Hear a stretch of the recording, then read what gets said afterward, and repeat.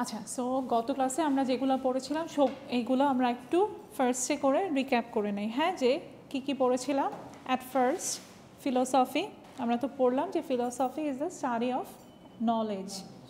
তারপর আমরা কিছু মেজর টার্মস পড়লাম যেটা রিলেটেড টু ফিলোসফি, এবং এটার মধ্যে কি ছিল, মেটাফিজিক্স, আরেকটা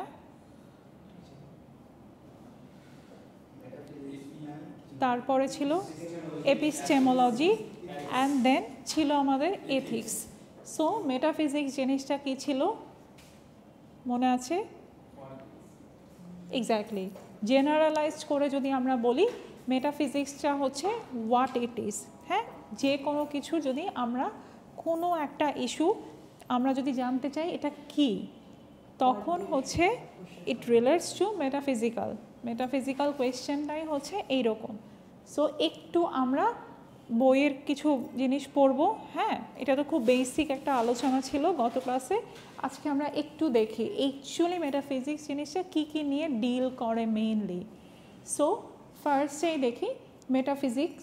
metaphysical issues R concern with the nature of reality. Mainly যখনই আমরা বলবো কোনো একটা জিনিস metaphysical, that means it is dealing with what the nature of reality, মানে রিয়েলিটি নিয়ে ডিল করবে। হ্যাঁ, তারপরে ট্রেডিশনাল মেটাফিজিক্যাল ইস্যুস যদি বলি, that include what the existence of god and the nature of human free will. আচ্ছা, so দুইটা important topic আমাদের এখানে আসলো, একটা হচ্ছে দ্য এক্সিস্টেন্স অফ গড এবং আরেকটা হচ্ছে nature of free will. Number 1, the existence of God, আর আরেকটা হচ্ছে আমাদের the nature of free will. So যখনই আমরা কোয়েশ্চেন করতেছি অ্যাবাউট গড, হ্যাঁ, যদি আমরা বলি হোয়াট ইজ গড, এই কোয়েশ্চেনটা হবে একটা metaphysical question. We wanted to discover the truth behind our knowledge. আমরা যেই সত্যিটা জানি, যেই নলেজটা জানি, সেটা কি রিয়েলি ট্রু কিনা, সেটাই কি আমাদের রিয়েল বা অ্যাবসোলিউট নলেজ কিনা। আমাদের এই জিনিসটার প্রতি একটা ডাউট ফিল হয়, তাই না? এই জন্যই তো আমরা জিজ্ঞাসা করি, বিকজ ছোটোবেলা থেকে আমরা জানি there is someone named god exist. এরপরেও আমরা যখন এই কোয়েশ্চেনটা করছি যে আসলেই কি গড আছে বা হু ইজ গড, তখন আমরা আসলে কোয়েশ্চেন করে আমাদের বাউন্ডারিটার বাইরে যেতে যাচ্ছি।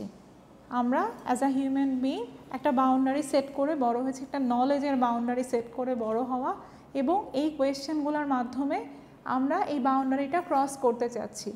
সো এই জিনিসটাই হচ্ছে আমাদের নেচার অফ ফ্রি উইল। আমরা যে এই কোয়েশ্চেনটা করতেছি because we want to free ourselves from the boundary of knowledge. এই যে নলেজের একটা বাউন্ডারি আমাদের ক্রিয়েট করা, ওইটা থেকে আমরা বের হওয়ার জন্য আমরা জানতে চাচ্ছি, আমরা কোয়েশ্চেন করতেছি যে if god really exist or not, who is god. আমরা আমাদেরকে ছোটোবেলা থেকে যেই অ্যান্সারটা দেওয়া হচ্ছে ওটাতে আমরা স্যাটিসফাইড না দেখেই আমরা হচ্ছে আলটিমেটলি ফ্রি হতে চাচ্ছি, এবং ফ্রি হতে গিয়েই আমরা এই কোয়েশ্চেনগুলো করছি। এনিথিং অ্যাবাউট, এটা একটা ওয়ান অফ দ্য এক্সাম্পলস যে আমি বলতেছি যে আমি আমার বাউন্ডারিটার বাইরে যেতে চাচ্ছি, আমি আমার ফ্রি উইল চাচ্ছি। Free will could be anything. For example, এখন রাইট নাও আমি বললাম, সেই দিন বোধহয় আমি একটা এক্সাম্পল দিলাম যে as a citizen of Bangladesh I have some responsibilities. আমি চাইলেই আমার ফ্রিডমটাকে এনজয় করতে পারি না। আমার কাছে ফ্রিডম মানে to explore the city all alone by myself, এটা চাইলেই আমি পারি না because of a social insecurity, because I am a girl. এই সব কিছুর কারণে আমার কিছু রেস্ট্রিকশন এসে দাঁড়ায়। সো এই যে আমি পারতেছি না, that means it is questioning my free will, my freedom. ঠিক আছে? সো এই যে এই কোয়েশ্চেনগুলা, এই জিনিসগুলোকে নিয়ে ডিল করছে কে? মেটাফিজিক্স। আমরা যে বলি, ধরেন আমি বলছি আমি ফ্রি কোথা থেকে? আমি যদি বলি I am a free person, at first আপনি বলবেন কথাটা সত্যি না মিথ্যা? ইন আ সেন্স এটা সত্যি যে আমি ফ্রি বিকজ এক্স্যাক্টলি সাবজেক্টিভ। আমি ফ্রি কারণ হচ্ছে নাম্বার ওয়ান, আমি একটা ফ্রি কান্ট্রির একটা ফ্রি সিটিজেন, তাই না? আমাদের বাংলাদেশ গেইন ইন্ডিপেন্ডেন্স কবে? 1971-এ। এরপর থেকে আমরা সবাই স্বাধীন।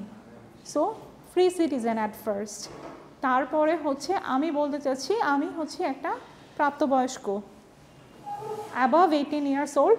দ্যাট মিন্স আমাকে আমার স্টেট আমার কে পারমিশন দিচ্ছে to have my own speech, to have my own freedom. কোনো একটা কাজ করতে গেলে আমি নিজে একার অ্যাডাল্ট এবং আমার ডিসিশন আমার বাবা মার পারমিশন লাগবে না। সো এই ক্ষেত্রে আমি বলছি আমি ফ্রি। বাট এগেইন দেখেন আমি কি অ্যাকচুয়ালি ফ্রি? কিছু ক্ষেত্রে না। সো এই জিনিসগুলো নিয়েই এই যে নেচার অফ ফ্রি উইল, আমরা যে মনে করছি আমরা ফ্রি, বাট আসলে কি আমরা ফ্রি? যখনই এই কোয়েশ্চেনগুলো আমরা করতেছি এবং এই কোয়েশ্চেনগুলোকে আমরা বলবো মেটাফিজিক্যাল কোয়েশ্চেন, এবং এই ইস্যুস রিলেটেড যে আমাদের চিন্তাগুলো আসতেছে এই জিনিসগুলোকে আমরা বলছি মেটাফিজিক্স।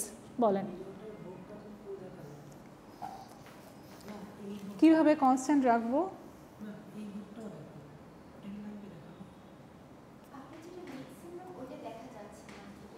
আচ্ছা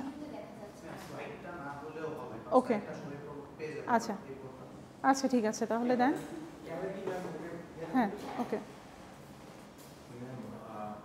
জি হ্যাঁ আচ্ছা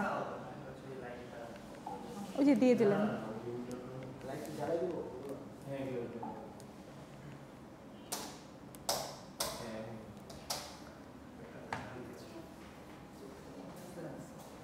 আচ্ছা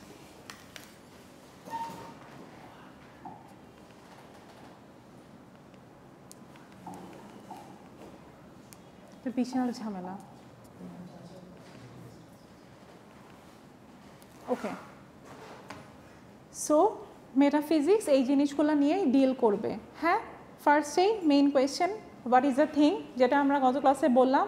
এরপরে আরও কিছু জিনিস নিয়ে কথা বলবে, সেটা হচ্ছে space and time. Space and টাইমটা কীভাবে রিলেটেড অথবা কি। যেমন আমরা যখন চিন্তা করি এই যে আমাদের একটা ইউনিভার্স এইটা এবং আরেকটা ইউনিভার্স আছে কোথাও, তাই না? সো আমরা যখন বলি যে আমরা একটা মঙ্গল গ্রহ নিয়ে চিন্তা ভাবনা করতেছি, ওটার স্পেসের কিছু অংশ এবং টাইমের কিছু অংশ আমরা জানি যে আমাদের মতো না।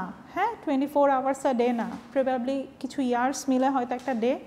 সো এই জিনিসগুলো নিয়ে যে আমাদের ভাবনা চিন্তা এবং ইন রিয়েলি এই জিনিসগুলো সত্যিও কি না, যেহেতু আমাদের কাছে কী হচ্ছে সায়েন্টিস্টরা বিভিন্ন ডেটা এনে দিচ্ছে এবং এক একটা টাইমে এক একটা ডেটা চেঞ্জিং। সো চেঞ্জিং যে হচ্ছে এবং কনস্ট্যান্ট কোনো ট্রুথে আমরা এখনও রিচ করতে পারতেছি না। সো এই যে আমাদের মনের যে নানাবিধ কোয়েশ্চেন জাগ্রত হচ্ছে এই জিনিসগুলো নিয়ে ডিল করে কে? মেটাফিজিক্স। তারপর হচ্ছে আমরা অনেক সময় বলতে চাই যে পাস্ট এক্সিস্ট করে কিনা।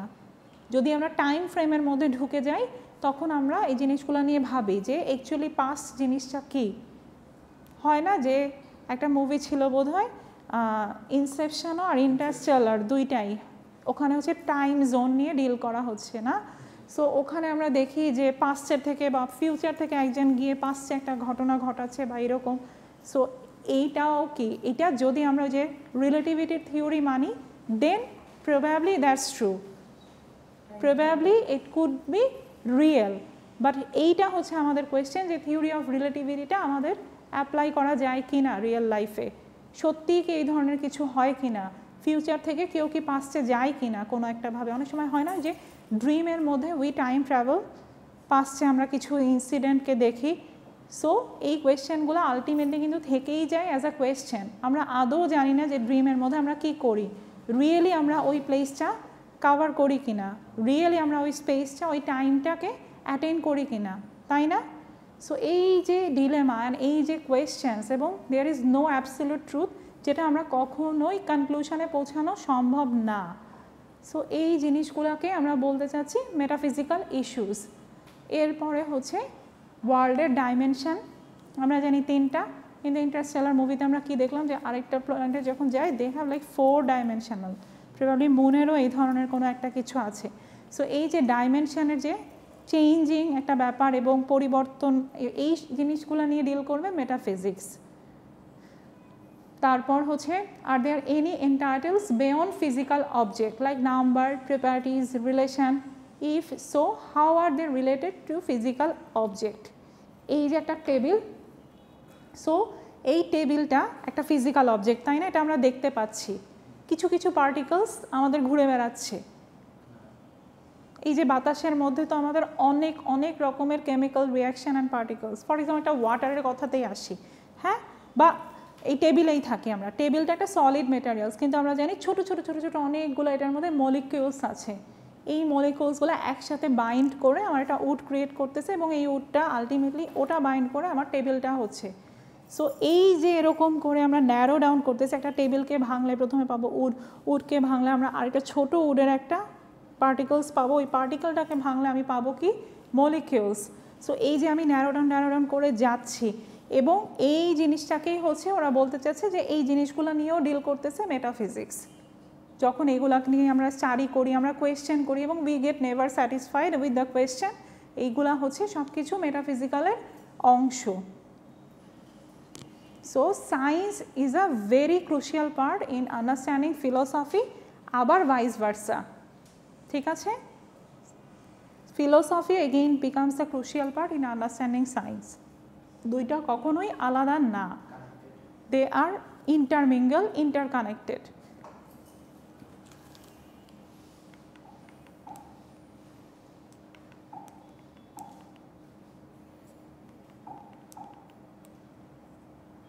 তার আগে তো আরেকটা স্লাইড আছে, জানি না কি কাহিনী। আচ্ছা, সো এইখানে হচ্ছে মেটাফিজিশিয়ান যারা, তাদের গোলটা কি থাকে মেইনলি।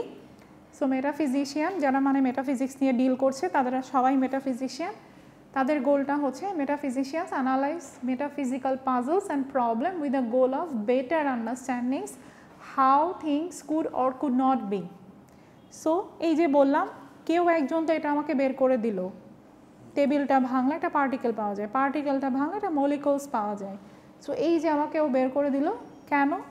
কোনো একটা টাইমে তো তার এটা নিয়ে কিউরিওসিটি ক্রিয়েট হয়েছে, তাই না, যে এই জিনিসটার ভিতরে কি আছে। সো এই যে এই পাজলটাকে একটা সলভের বা সলিউশনের পর্যায়ে নিয়ে আসতো, এই গোলটাই হবে মেটাফিজিশিয়ানদের।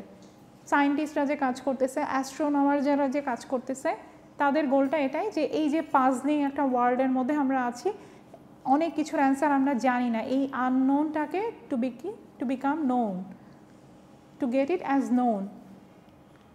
এরপর হচ্ছে second, মেটাফিজিশিয়ানস R in the business of exploring the realm of possibility and necessity, they R explorers of logical space. So কী হচ্ছে, তারা হচ্ছে মেইনলি এমন কিছু করে দেখাতে পারে যেটা পসিবিলিটি, হতেও পারে নাও হতে পারে, আরেকটা হচ্ছে নেসেসিটি, যেটা প্রয়োজন, এখানে হচ্ছে তারা মেইনলি লজিক্যাল কোনো কিছুর এক্সপ্লোরার। সো যখনই আমরা বলছি মেটাফিজিশিয়ান, মেটাফিজিক্স, এবং তারা সবসময় কি বের করতে চেষ্টা করে যে এমন একটা কিছু আমি আবিষ্কার করে দেখাবো যেইটা আমার সত্যি হলেও হতে পারে আবার নাও হতে পারে, বাট ওই টাইমে দাঁড়িয়ে তারা যেটা বলতেছে, it must have a logic behind it. কি হয় যখন এরকম সায়েন্টিস্টদের তারা একটা কিছু আবিষ্কার করে, তখন এটা ওয়ার্ল্ডের সামনে তাদের আনতে হয়, তখন এরকম ডিজার্টেশন হয়। হ্যাঁ, আপনাদেরও যেরকম ডিফেন্স দেন, তারাও এরকম ডিফেন্স দেয়, বা আমরাও তো একটা, যখন আমি লিটারেচারের নতুন একটা থিওরি বের করছি, আমার তো সবার সামনে একটা ডিজার্টেশন প্রেজেন্টেশন দিতে হচ্ছে, এবং ওই প্রেজেন্টেশনে আমাকে ডিফেন্ড করতেছে একদল মানুষ। তারা বলতে চাচ্ছে, তোমার কি মনে হয় যে তুমি এই থিওরিটা বলতেছো, এটা কোন ক্ষেত্রে অ্যাপ্লিকেবল? আমার এমন একটা অ্যান্সার দিয়ে তাদেরকে স্যাটিসফাই করতে হবে যে এইটাতে তারা আমার সাথে হ্যাঁতে হ্যাঁ মিলাবে, কনভিন্স করতে পারতে হবে। সো এইটাও হচ্ছে এক ধরনের মেটাফিজিক্যাল ডিল, যে আমি আমার পসিবিলিটিটাকে খুঁজে বের করতেছি, আমি আমার নেসেসিটিটাকে খুঁজে বের করতেছি। যেহেতু একটা টাইমে আমার এরকম মনে হয়েছে দেখেই তো আমি থিওরিটা লিখলাম, তাই না? এই থিওরিটা এই টাইমের প্রেক্ষিতে হয়তো সত্য, আজ থেকে 10 বছর পরে গিয়ে হয়তো অনেক কিছু খাটবে না, শেক্সপিয়ার তো অনেক কিছু লিখে গেছে। এখন কি আমরা পড়ি এটা ফর নো, মানে টু নো, জানার জন্য, কিন্তু ওই প্রেক্ষাপটের অনেক কিছু তো এখন আমরা অ্যাপ্লাই করতে পারি না। সো পসিবিলিটি ছিল অ্যাপ্লিকেশনের, কোনো জায়গায় হয়েছে কোনো জায়গায় হয়নি, এইরকম ব্যাপারগুলোকে হচ্ছে মেটাফিজিশিয়ানের গোল আমরা বলবো।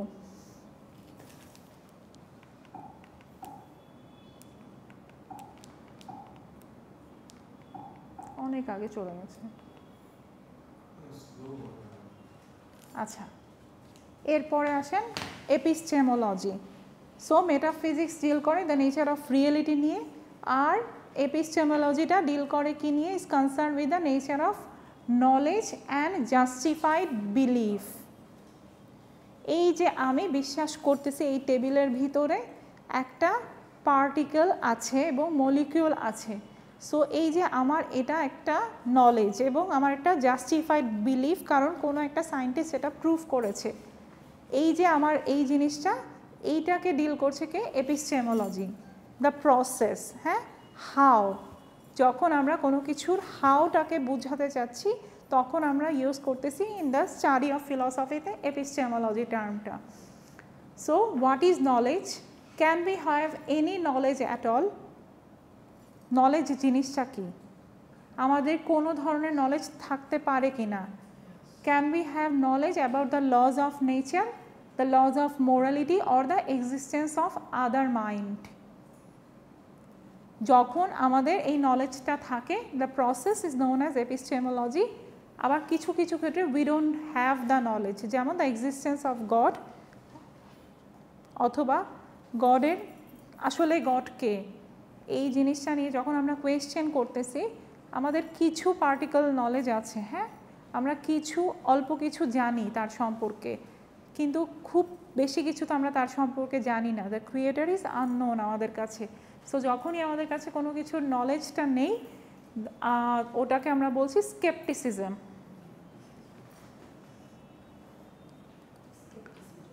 Skepticism, exactly. Epistemology is also concerned with what it is for a belief to be rationally justified. আচ্ছা, not only এটা নলেজ নিয়ে স্যাটিসফাই থাকলে হবে না, you must have it to be justified. Justify করার মতো রিজন আপনার কাছে থাকতে হবে, লজিক থাকতে হবে। ওই যে ওই দিন বললাম যে আমি মার্কেটে গিয়ে আমি বলতেছি আমি আপনাদের ক্লাস নিব, আমার পেন দরকার, আমি কিনে আনলাম শু। সো এইটা আমি কাউকে জাস্টিফাই করতে পারবো না, এবং আমি আপনাকে বলছিও আমি মার্কেট যাচ্ছি শু কেনার জন্য। আপনি তো জাস্টিফাইড, আমার কাছেও জাস্টিফিকেশান নাই, এবং আপনিও স্যাটিসফাইড না আমার অ্যান্সারে। এটাকে আমরা বলবো না আমাদের নলেজ কখনোই। Even if we can't have certain knowledge of anything or much, questions about what we ought to believe remain relevant. আচ্ছা, যেমন গডের এক্সিস্টেন্স একটা ক্রুশিয়াল কোয়েশ্চেন। আমরা জানি যে আমরা চাইলেও একটা লিমিট পরে we can't have that knowledge. আমরা চাইলেও জানি যে আমরা জানতেই পারবো না ক্রিয়েটার আসলে কে। সো এই কোয়েশ্চেনটা নিয়ে অ্যাটলিস্ট আমরা যে জানতে চাচ্ছি, আমাদের যে আগ্রহটা, এটাও সিমস রেলিভেন্ট। অ্যাটলিস্ট এইটুকুও থাকতে হবে, এই ইন্টারেস্টটুকুও থাকতে হবে যে you want to know the creator behind the creation.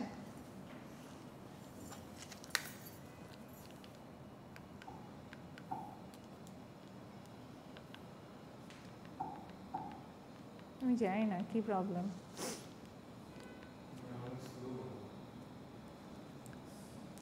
আচ্ছা, এখন আসেন এথিক্স, যেখানে epistemology is concern with what we ought to believe and how we ought to reason.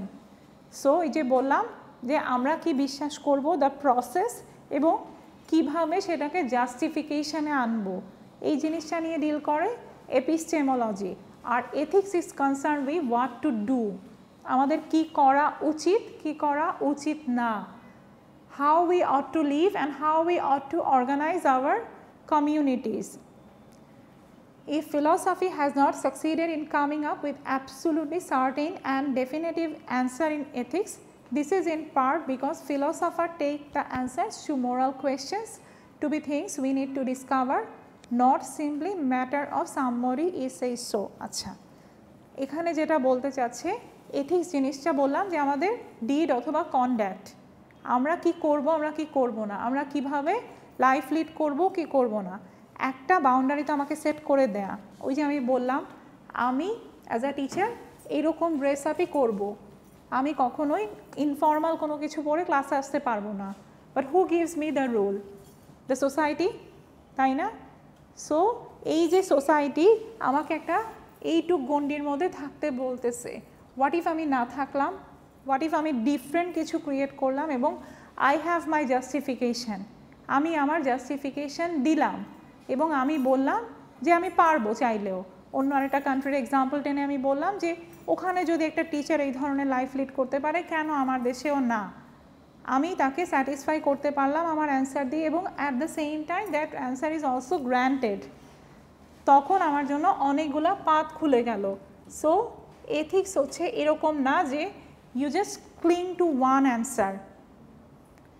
ওই যে ট্রুথ ক্যান বি ভ্যারিড, কোনটা ট্রুথ আমি জানি না, দুইটা বন্ধুর মধ্যে ঝগড়া হলো আমি যেমন জানি না who is guilty and who is not.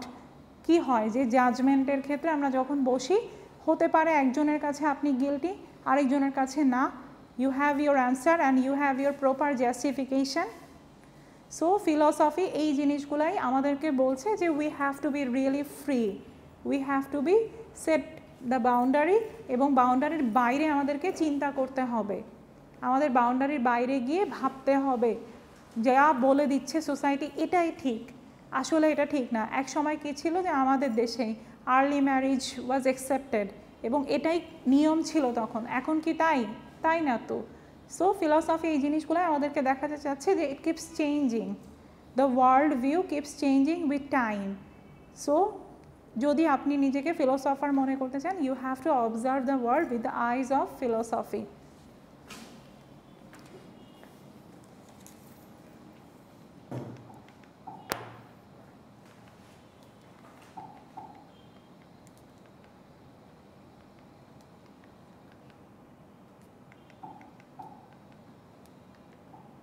কিছু একটা স্লাইড বাদ গেছে এখান থেকে।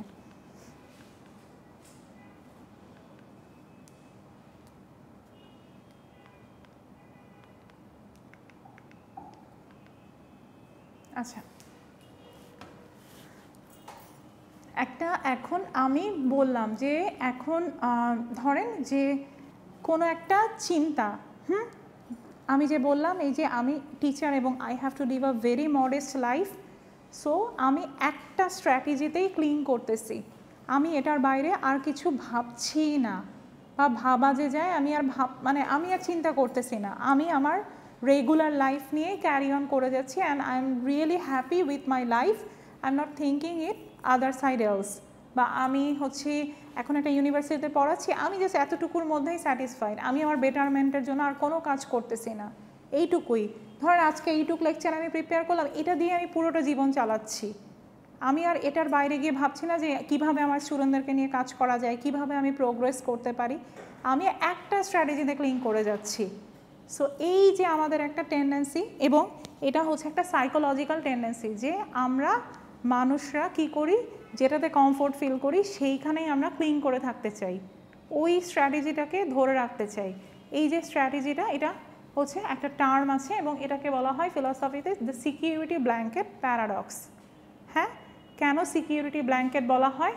কারণ কাইন্ড অফ ধরেন যে একটা শিপরেক হলো, যেভাবে এটাকে এখানে এক্সাম্পলিফাই করা হলো যে কোনো একটা যদি বিপদের সময় আসে, একটা জাহাজে আপনি উঠলেন এবং জাহাজটা হচ্ছে ভেঙে যাচ্ছে অ্যান্ড এভরিথিং। সো ওই টাইমে আপনি কী করবেন? আপনি ধরেন খুব ফেভারিট একটা জিনিস আপনার, দেখবেন যে ওই যে টাইটানিকের মধ্যেও এরকম একটা কিছু ছিল যে ওই ব্লু ডায়মন্ডের যে নেকলেসটা লাস্ট পর্যন্ত কিন্তু সে নেয়, ব্লু ডায়মন্ডের নেকলেসটা সে সব কিছু বের করার আগে ওই ফিয়ান্সিটা ওই ব্লু ডায়মন্ড নেকলেসটাও নেয়। সো একটা জিনিসে আপনার বাঁচতে হবে, বাট সার্ভাইভালের আগে আপনি কি করতেছেন, ইয়োর ফেভারিট জিনিসে আপনি ক্লিং করে থাকতে চাচ্ছেন। সো এটা তো একটা বাড়তি বার্ডেন, তাই না? দেখবেন এরকমও যখন আগুন লাগে অথবা এই ধরনের একটা ডেঞ্জার হয়, মানুষ কি করে, ঘুরে আবার যায় যে কোনো একটা গোল্ডের কিছু থাকলে, কোনো একটা প্রপার্টির কোনো একটা উইল থাকলে ওটা আনতে যায়। তখন দেখবেন যে অনেক সময় যে আবার ওটা আনতে ফেরত গেল, তখন আরেকটা বিপদে পড়ে। সো এই যে একটা ব্যাপার যে একটা স্ট্র্যাটেজিতে আপনি ক্লিং করে আছেন, সো এইটাকে ওরা বলতে চাচ্ছে সিকিউরিটি ব্ল্যাঙ্কেট প্যারাডক্স।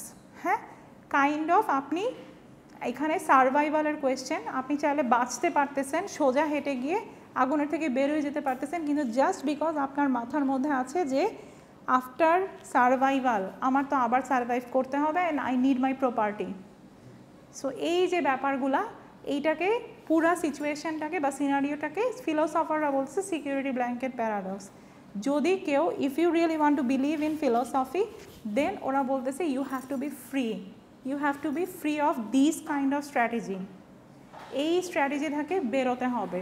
এই স্ট্র্যাটেজিটা কী করে, আলটিমেটলি আপনার লাইফটাকে ইমপ্রিজেন্ট করে ফেলে, কনফাইন্ড করে ফেলে, তাই না? সার্ভাইভালের জন্য ধরেন আপনার হাতে 2 মিনিট সময় ছিল, 2 মিনিটের মধ্যে আপনি নিজে বের হয়ে মেবি ফ্যামিলি মেম্বার অন্য আরেকজনকে বের করতে পারতেন, কিন্তু ওটা না করে you just go back to your property will অথবা গোল্ডের জুয়েলারিস, এবং ওগুলা নিতে গিয়ে কী হলো, একটা ফ্যামিলি মেম্বারকে আপনি হারালেন অথবা নিজের একটা ইনজুরি করলেন। সো এই যে ব্যাপারটা ফিলোসফি বলতেছে এটা তোমার লাইফটাকে একটা কনফাইনমেন্টে মানে নিয়ে আসতেছে, তোমার মনে হবে এক সময় তুমি বন্দি। But if you R a philosopher then you just let go of everything, you believe in your own will যে না আমার বাঁচতে হবে এবং এর পরেরটা পরে দেখা যাবে। সো এরকম একটা থিঙ্কিং, তুমি আরেকটা লাইফ হচ্ছে ট্রাই করো, এরকম একটা জিনিস ফিলোসফি আমাকে অফার করতেছে। সো এইভাবে করে কি হয়, ওই কনফাইনমেন্টটা থেকে ইউ বিকাম রেস্কিউড, আপনি আপনার ফ্রি উইলটা দিয়ে আরেকটা দুনিয়া হয়তো দেখতে পারবেন। সব হারালেন ঠিক আছে, but at the same time you started a new life, আরেকটা নতুন লাইফ আপনি শুরু করলেন। সো এই যে আরেকটা নতুন লাইফ, নতুন জার্নি আপনি শুরু করলেন, সেইটা হচ্ছে কাইন্ড অফ এনলাইটেনমেন্ট। এটাকে বার্ডেন হিসেবে না নিয়ে you just enjoy your new life, new journey, new adventure. So এই ব্যাপারগুলোতে হেল্প করবে কে, ফিলোসফাররা এবং ফিলোসফিটা, যে এটা কাইন্ড অফ লিবারেট করতে হেল্প করে, একটা থিঙ্কিংয়ে ক্লিং করে থেকে এবং লাইফে একটাভাবেই যাওয়াটা তো ভীষণ মনোটোনাস। সো ওরা যেটা বলতে চায় যে you have to B accepting, যেটাই হচ্ছে তোমার সামনের ট্রুথ ফলস যেটাই হোক, you have to accept, you have to question, and you have to find your own answer.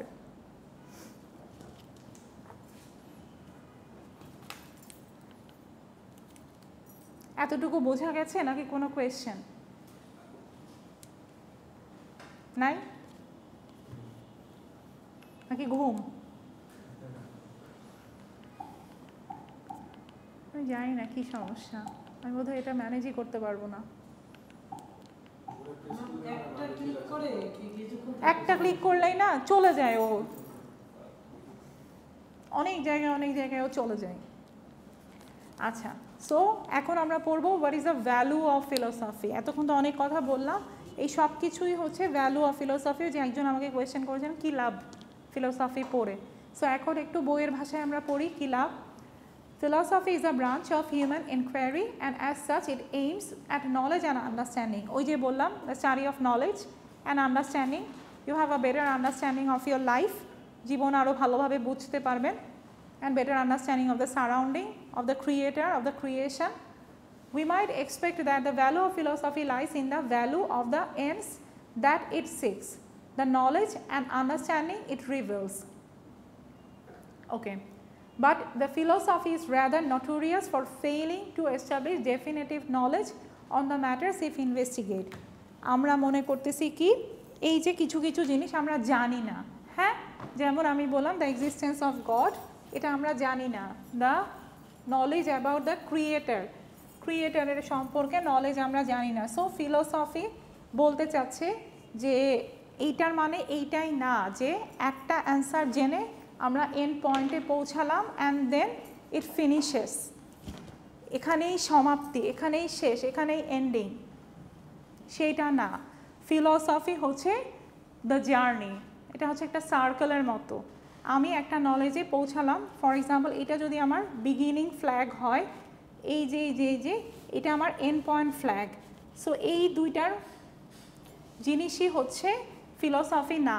Philosophy হচ্ছে আমি এখান থেকে বিগিনিং থেকে স্টার্ট করলাম, করতে করতে করতে করতে then I reach to the end, the through journey. এই এন্ডে গিয়ে আমার মনে হলো যে কোনো কিছুই আসলে সত্যি না, এতক্ষণ যে আমি প্রিভিয়াস নলেজগুলো নিলাম দেয়ার ইজ নো ভ্যালু, এবং এখান থেকে আমার মেবি নতুন করে আরেকটা জার্নি স্টার্ট হবে। সো এই ব্যাপারটাই হচ্ছে ফিলসফি, যে আমি যে বুঝলামই না যে ফার্স্টের জিনিসটা আমার আর কোনো কাজে আসবে না, এই যে ফেইলিয়ার অফ দ্য আন্ডারস্ট্যান্ডিং, এইটাকেই ওরা বলতে চাচ্ছে this is also a part of philosophy. এইটাও itself a part of philosophy. Philosophy মানে এটাই না যে শুধু আমি লাইফটাকে জানবই, এন্ডে পৌঁছাবো, সেটাই না।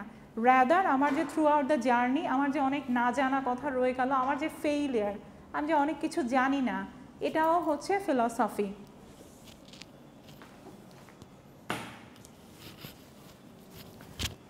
The value of philosophy in fact to be sought largely in its very uncertainty.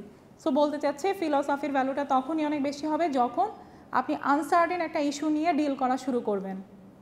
এখানেই বলতে চাচ্ছে দ্য এনজয়মেন্ট, ঠিক আছে, তখনই হচ্ছে ইস্যুটা ভালো লাগবে। আমি যখন কোনো একটা পেপার লিখি, ইনফ্যাক্ট সবাই আমরা যারা পেপার লিখি, বিভিন্ন আর্টিকেল নিয়ে কাজ করি, আমরা প্রথমেই খুঁজি কোনো একটা এই কাজটা কেউ করেছে কিনা।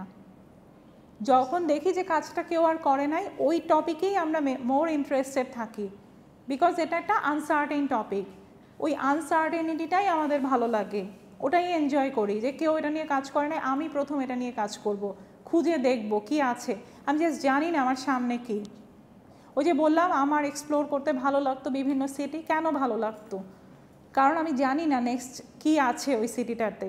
আমি জাস্ট যেতাম, একটা ম্যাপ হাতে নিতাম এবং আমি just I just become lost, আমি হারায় যেতাম। একসময় আমি আবার খুঁজে খুঁজে খুঁজে খুঁজে সেন্ট্রাল স্টেশনে ফেরত আসতাম, বাসায় ফেরত আসতাম। ওই যে আমি পাজলিং ওয়েতে ঘুরে বেড়াতাম, ওটাই আমার ভালো লাগতো, আনসার্টেনিটিটা। Philosophy, though unable to tell us with certainty what is the true answer to the doubts which it raises, is able to suggest many possibilities which enlarge our thoughts and free and জানি না এটা তো এখানে অফও করবো কীভাবে, আমি খুবই technologically hampered. So enlarge of thoughts and maybe এটা হচ্ছে release them from the tyranny of custom। আচ্ছা, সো এইটা যেটা বলতে চাচ্ছে, এই যে ফিলসফিটা ডিল করে আমাদের কোনো সার্টেন কোনো অ্যান্সার দিবে না, রাদার অনেকগুলো আনসার্টেন পসিবিলিটিসের কথা বলবে। এবং অ্যাজ আ ফিলোসফার এটাই হচ্ছে দ্য এনজয়মেন্ট। কোনো একটা ডেফিনেট অ্যান্সারে পৌঁছাচ্ছি, দ্যাট মিনস এটা আমাদের এনজয়মেন্টের পার্ট না। ওই যে আমাকে তো অনেক মানুষ ইনভাইট করতো, হ্যাঁ, বিভিন্ন এরকম ইনভিটেশন থাকতো, বাট কারো আমি জানি এই বাসাটাতেই আমার দাওয়াত, ওই জায়গায় যেতে আমার ভালোই লাগতো না। আমার মনে হতো I just Rome around the whole city and I just explore it by myself, কারণ আমার সার্টেন কোনো ডেস্টিনেশনই নাই। And I use to enjoy that life, আমার ভালো লাগতো আসলে। I use to enjoy that day, ওই দিন আমার ভালো লাগতো ঘুরে বেড়াতে, বিকজ আমার সার্টেন কোনো ডেস্টিনেশন নাই।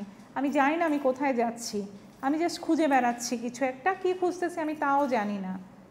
সো ফিলোসফি কাইন্ড অফ বা ফিলোসফাররা কাইন্ড অফ এভাবেই জিনিসগুলোকে ডিল করে।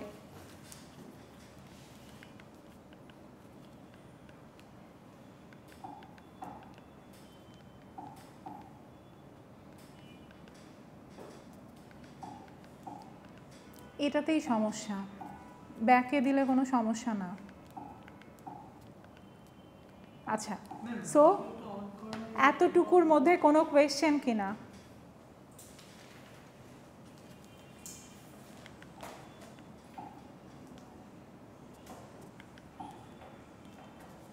বলেন। The value of philosophy,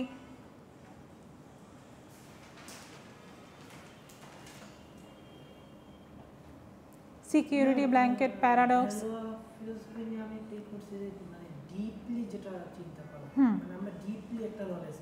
exactly না, নরমাল পিপল যেটা জানেন ওইটা deep analysis and deep thought, যেটা এক্স্যাক্টলি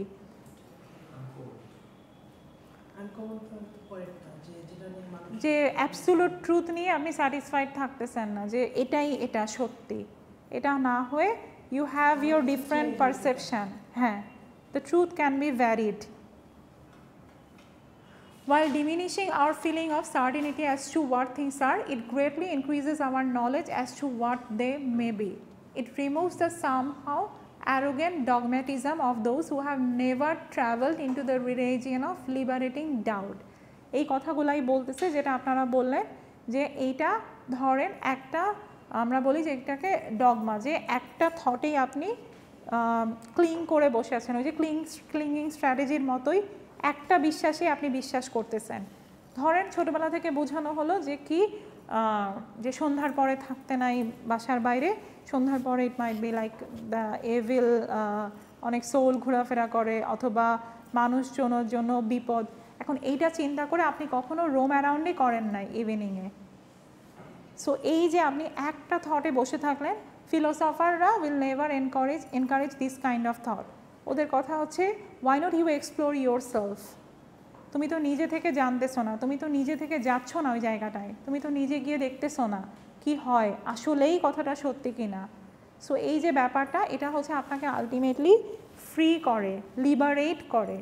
হয় না একটা বিপদ হয়, অনেক অনেক বড় বিপদ হয়, এবং তখন আমি যদি চিন্তা করি যে এই বিপদের পরে I don't have any path to choose, আমি ওখানেই বসে থাকলাম, আলটিমেটলি লুজারটাকে আমি নিজে। বাট আমি যদি মানে ফিলোসফিক্যাল ওয়েতে চিন্তা করি যে ওকে লাইফ এরকমই, লাইফে বিপদ আসবে, দেন আবার আমি উঠে দাঁড়াবো, আবার আমি নতুন একটা পথ এক্সপ্লোর করব, আবার নতুন কিছু আমি জানবো। প্রবাবলি এতদিন যেটা জানতাম ইজ নট ট্রুথ ইভেন, এটা সত্যি না আমার জন্য, নতুন কোনো কিছু জায়গা থেকে আমি শুরু করব। এইরকম যে চিন্তাগুলা, এইগুলা হচ্ছে ফিলোসফাররা এনকারেজ করে। সো লাইফ বিকামস মোর ইজিয়ার, তাই না? বিপদ নিয়ে যদি ভাবতে থাকি আমরা, বেলা চলে যাবে, সমাধান আসবে না। সো ওইভাবে চিন্তা না করে লাইফে নতুন করে দাঁড়াতে হেল্প করে, আমাদেরকে আলটিমেটলি চিন্তা করতে হেল্প করে যে না, বিপদ আসতে পারে, কেটে গেছে, এখন নতুন আরেকটা লাইফ হয়তো শুরু হবে, যা চাচ্ছিলাম সেটা হয়তো সত্যি না।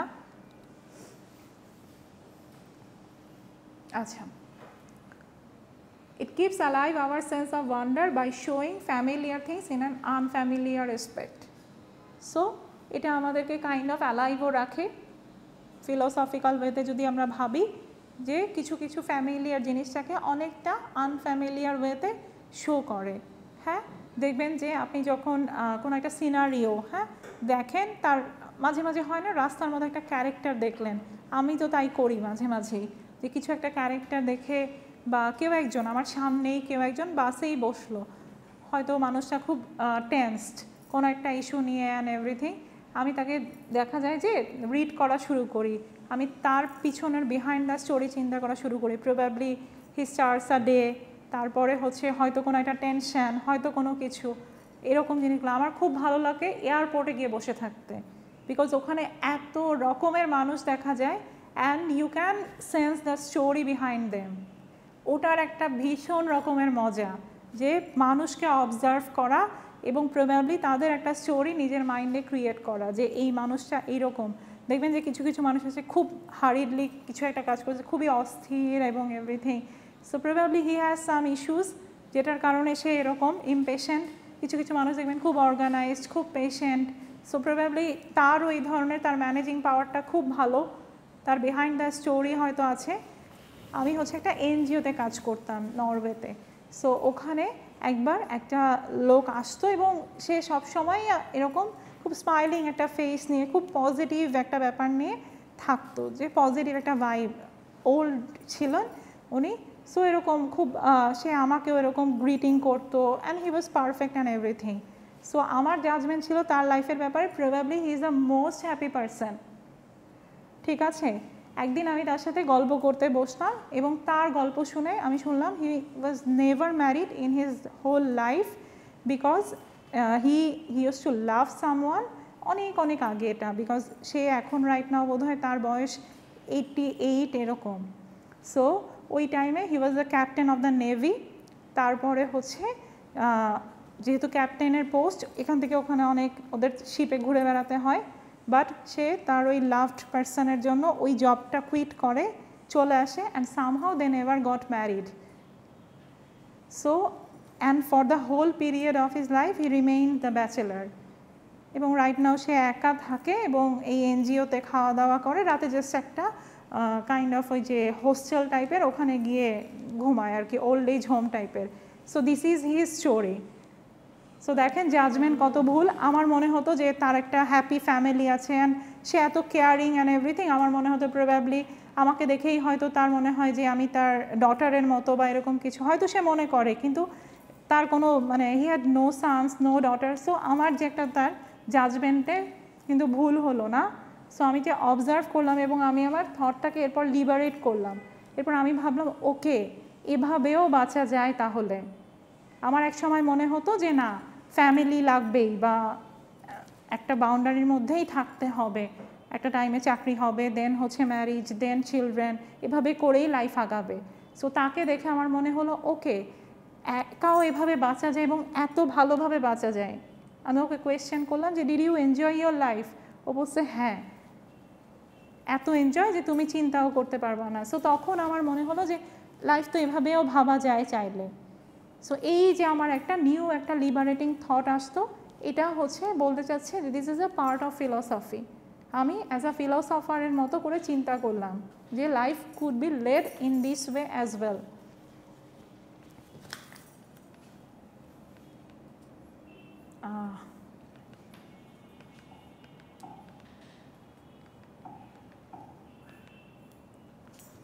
In philosophic contemplation, on the contrary, we start from the not self, and through its greatness, the boundaries of self are enlarged. Through the infinity of the universe, the mind which contemplates it achieves some share in infinity. So, এই যে আমার চিন্তাটা, আমি যেটা চিন্তা করতাম যে একটা typical family life would be the most important part of a human being. তার লাগবেই to become happy, you need a family of yourself. এটা ছিল আমার সেলফ থট। এবং এরপরে সেই মানুষদের সাথে পরিচয় হওয়ার পরে আই জাস্ট ফরগেট এভরিথিং এবং আমি কি করলাম নতুন একটাভাবে চিন্তা করা শিখলাম। এই যে আমি নতুনভাবে চিন্তা করা শিখলাম সেই আইডিয়াটা কিন্তু আমার না। সো এটাকে আমি নাম দিচ্ছি নট সেলফ। সো এই যে আমার নট সেলফ থটটা কী করলো, আমাকে আরেকটা লাইফ দেখাতে হেল্প করলো, আরেকটা জায়গায় রোম অ্যারাউন্ড করতে হেল্প করলো, তাই না? সো আমি এখন আমার দুইটা অপশান জানি। By any chance if I don't have any family I don't have to regret, আমার আরেকটা লাইফও ওয়েট করতেছে, it could be equally enjoyable. So এইভাবে যে আমি ভাবতেছি, এই চিন্তাগুলোকে কে লিবারেট করতে হেল্প করতেছে? ফিলসফি। এবং ফিলসফি এনকারেজও করতেছে to become like that way. Philosophy is to be studied for not the sake of any definite answer to its question, since no definite answers can, as a rule, be known to be true, but rather for the sake of the question themselves. So, philosophy যেটা বলতে চাচ্ছে, ওই যে আবার ঘুরে বললাম যে একটা ফ্ল্যাগ থেকে আরেকটা ফ্ল্যাগেই ঝাঁপ দিব এটাই না। এই যে আমার through out the whole journey এবং এই জার্নিটাকে নিয়ে আমি কোয়েশ্চেনও করতেছি, আমি যখন এন্ড পয়েন্টের ফ্ল্যাগে পৌঁছে আবার জিজ্ঞাসা করতেছি ওয়াজ ইট রিয়েলি ওর্দি? এই যে জার্নিটা হলো আমার, এটা কি সত্যিই দরকার ছিল না ছিল না? এই যে কোয়েশ্চেনগুলো আমি করতেছি, সো এই জিনিসগুলো হচ্ছে ডিল করে ফিলসফি। মাঝে মাঝে এরকম হয় না, কোনো একটা জায়গায় কেউ ইনভাইট করলো, কোনো একটা বিয়ের দাওয়াতেই যেতে ইচ্ছা করতেছে না, কিন্তু গেলেন, যাওয়ার পরে মনে হলো আল্লাহ আমি আসলাম কেন? সো ফিলসফাররাও এভাবে চিন্তা করবে, হ্যাঁ, যে you just question your own decision as well, was it worthy? ওটাও মনে হয় যে আসলাম কেন, ধুর, ধরেন আজকে আমার ক্লাস চাই, কি পড়াচ্ছে ম্যাম, আসলামই বা কেন, ওয়াজ ইট রিয়েলি ওর্দি? এটা কি জীবনের জন্য ইম্পর্টেন্ট? সো যদি ফিলসফার হিসেবে হন তাহলে এই চিন্তাটা আজকে আসবেই যে হ্যাঁ ম্যামের ক্লাস কি ইম্পর্টেন্ট ছিল এত? না তো, নিজেও তো বের করা যেত এগুলো চিন্তা ভাবনা, এত silly silly thought and everything. So ফিলসফাররা এভাবেই চিন্তা করে, অ্যান্ড ইট হেল্পস সামটাইমস। এতটুকু নিয়ে কারো কোনো question? The value of philosophy, epistemology, metaphysics, ethics, এই জিনিসগুলো ক্লিয়ার না? ক্লিয়ার না?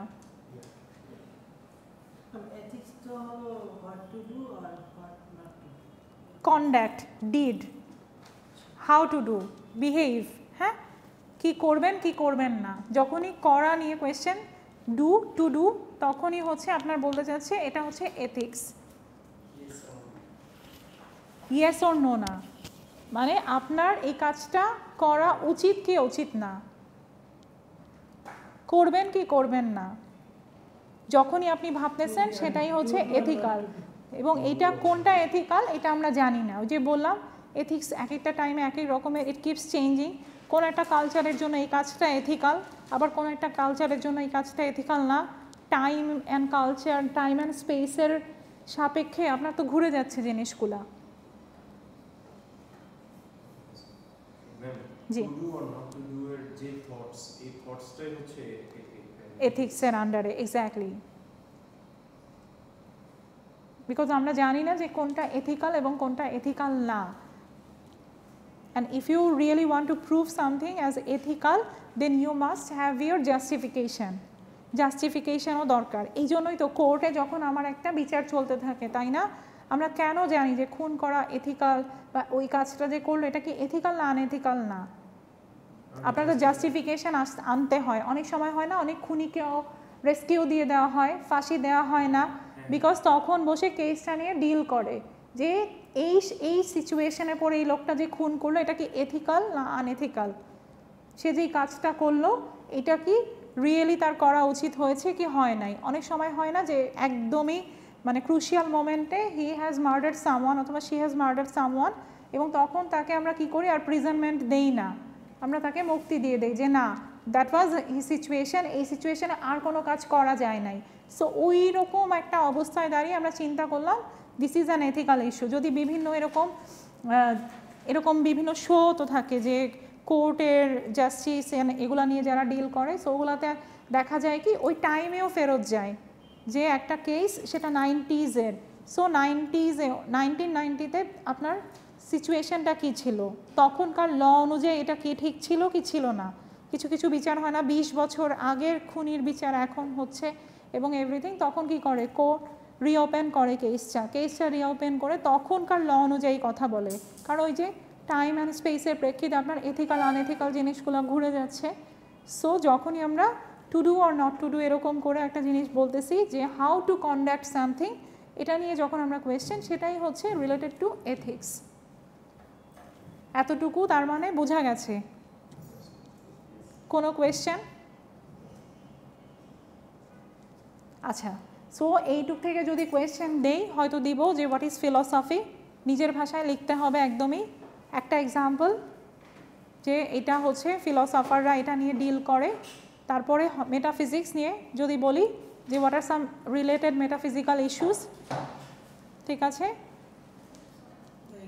এক্সাম্পলস এরকম যদি বলি একটা দুটা করে এরকম লিখে দিবেন। এপিস্টেমোলজি জিনিসটা কি জাস্ট নিজে বুঝিয়ে একটা এক্সাম্পল দিয়ে বোঝাতে হবে যে এপিস্টেমোলজি, এবং এটা হচ্ছে আপনার লিখেন এক্সপ্লেইন ইট উইথ এক্সাম্পলস। তারপর ethics, explain it with examples এরকম। Are the value of philosophy, এই চ্যাপ্টার 1 থেকে এতটুকুই।